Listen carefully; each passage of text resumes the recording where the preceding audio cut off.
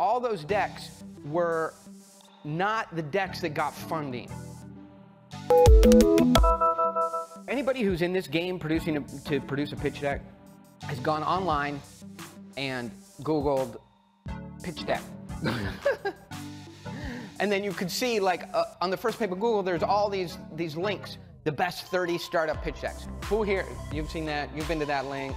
So you've seen the Airbnb, the Facebook, the Mint, the LinkedIn, the Square. This one is really interesting to me because I've done this many times. The Square guy, I actually watched a video from him and they're like, hey, how did you build this amazing pitch deck? He goes, like we were going to a meeting and it was the day of the meeting and we knew we had to have a pitch deck in it. So like we downloaded the Sequoia thing. We just felt like we didn't know what we were doing.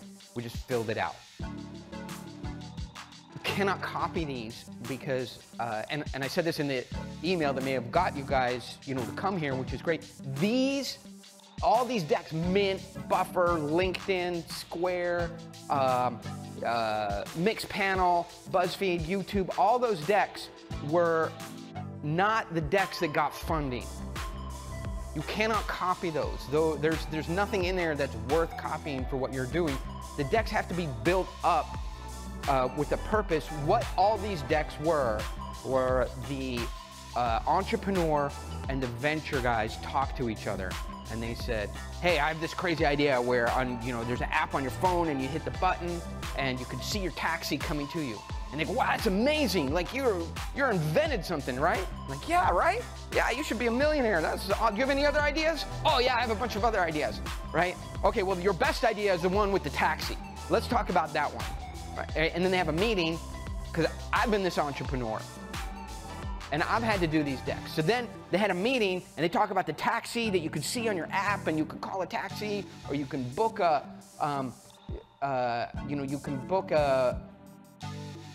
overnight stay, a hotel room and seat room on time and stay in somebody's house. Like, okay, that's a great idea. Look, put together some information on it so I can go talk to my partners about it.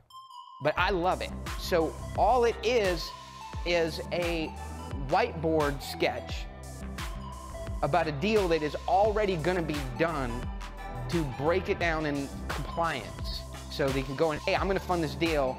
Here's the market, here's the vision, here's the team, here's the nothing in there. And the way that these are done will help you get into a real firm and advance your deal forward. These are not copyable.